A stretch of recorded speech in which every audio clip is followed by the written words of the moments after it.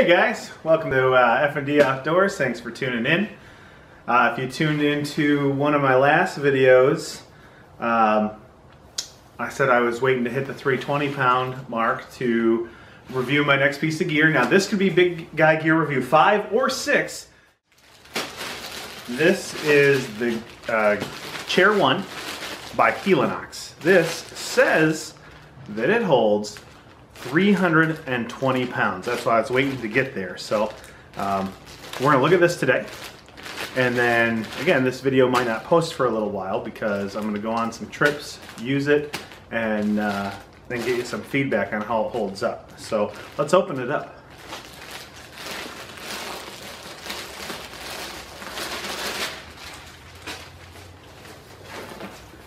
There we go. So it's about a foot tall and I don't know, about 4 inches around. And let me see if I get the scale and we'll weigh it. Okay, let's see how much this weighs.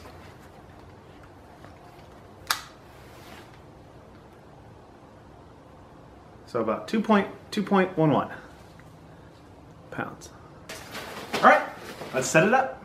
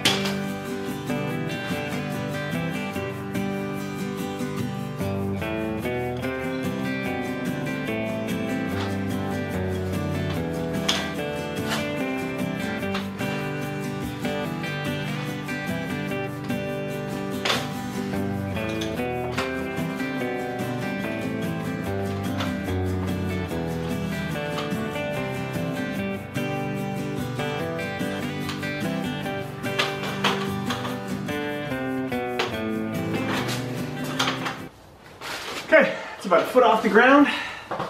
There we go, first seat.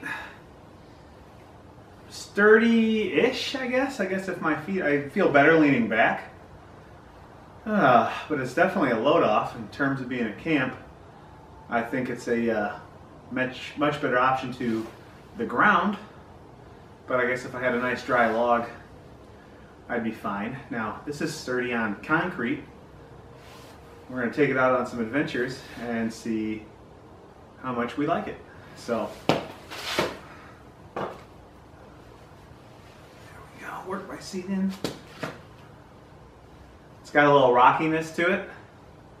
Not that I want to put extra stress on it, but we'll see how it holds up. See you out there.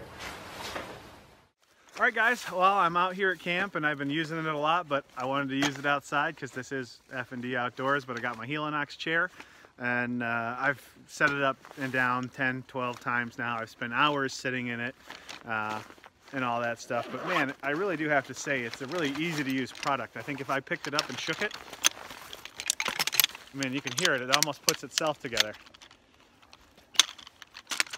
It does. See, I just shook it and it put itself together. That's how easy it's been. And I continue to drop some weight. So I think the first time I sat in it, I was 320.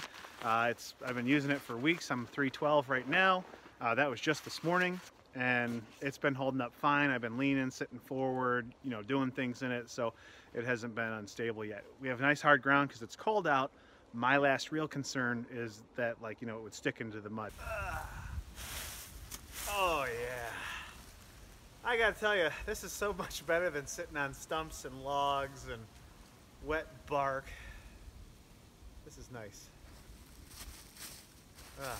This is better for my bigger pack though than my ruck. That takes up a lot of space.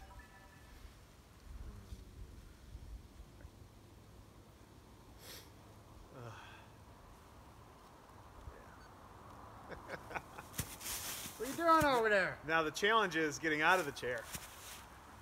Ta-da!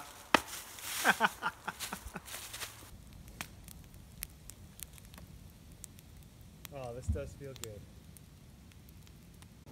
So, all right, you got my camp chair here, and I've been using it. And like I said, I've sat in this thing for hours and hours now since I've got it, and I'm just checking all the little holsters, and all the thread seems to be good. 1, 2, 3.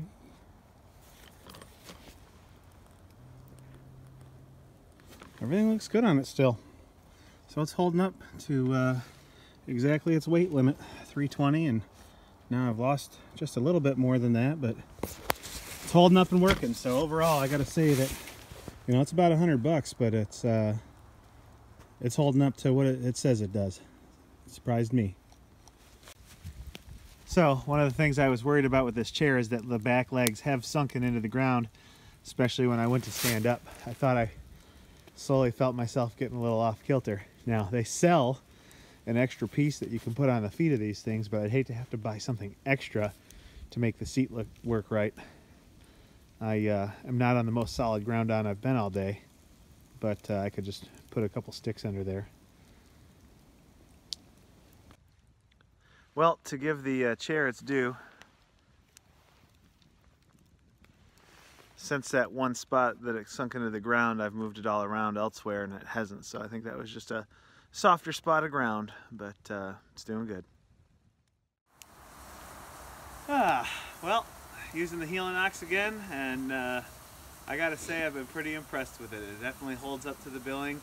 The full 320, I've lost a little more weight since then, even a few more pounds since last month, about 308, but it's held up good. So I give it a Big Guy Gear Review seal of approval. Catch you next time on F&D Outdoors.